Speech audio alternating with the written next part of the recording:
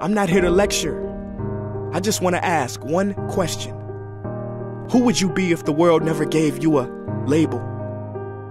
Never gave you a box to check?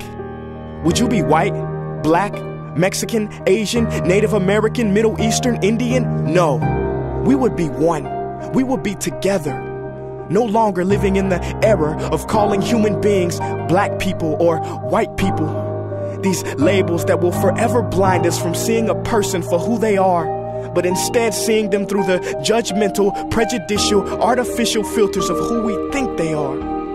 And when you let an artificial label define yourself, then my friend, you have chosen smallness over greatness and minimized yourself, confined and divided yourself from others. And it is an undeniable fact that where there is division, there will be conflict, and conflict starts wars. Therefore, every war has started over labels. It's always us versus them. So the answer to war, racism, sexism, and every other ism is so simple that every politician has missed it. It's the labels. We must rip them off. Isn't it funny how no baby is born racist, yet every baby cries when they hear the cries of another?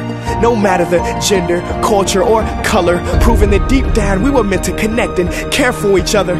That is our mission, and that is not my opinion. That is the truth in a world that has sold us fiction. Please listen, labels only distort our vision, which is why half of those watching this will dismiss it or feel resistance and conflicted. But just remember, so did the caterpillar before it broke through its shell and became the magnificent butterfly.